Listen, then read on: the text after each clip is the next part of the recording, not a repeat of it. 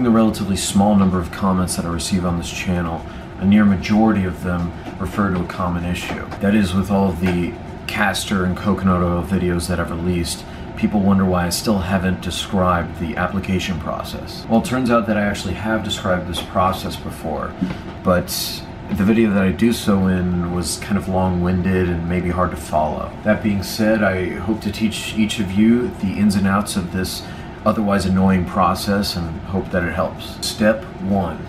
Choose your oils. Now, I personally make use of coconut oil and castor oil for my hair regrowth process. Choosing the oils that work best for you is something that you can play around with, but I'll save that topic for another video. Now, you guys also might be curious as to how much of each oil to use. Some people have more hair than others, so this will definitely vary. My rule of thumb is to use 3 parts of the thinner oil and 1 part of the thicker oil. No matter the actual quantity, sticking to that rule will be sufficient so long as you mix the oils well. Now, that brings me to step 2, which is to mix the oils and comb your hair prior to application. When using oils that have a more viscous consistency, like castor oil, for example, I think it's best to make sure that you mediate that with a thinner oil. Coconut oil will be my mediator here, but anything from grapeseed oil to argan oil can offer the same effect. Again, for another video.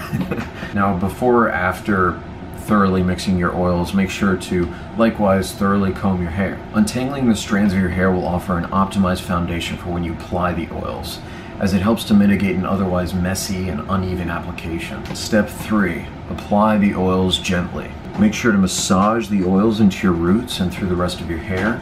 Repeat this process until you've either used up your mixture or feel that your hair is sufficiently covered in the oils. As an aside, I also like to rub the oils around my hairline to be sure that I'm covering all bases for the hair regrowth process. Step 4. Comb your hair and cover your pillow.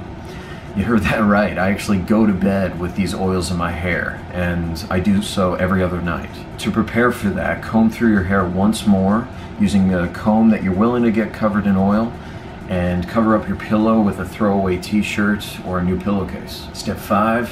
You're done. At this point, the application process is complete. To remove the oils from your hair, just shampoo your hair out the next morning. Now, one last random note, I actually used to microwave these oils before applying them to my scalp, but I found that the loss in beneficial nutrients is not actually worth the easier application that the more thin microwaved oils supply. With that in mind, I hope you guys have an awesome day, keep consistent, and I'll see you soon.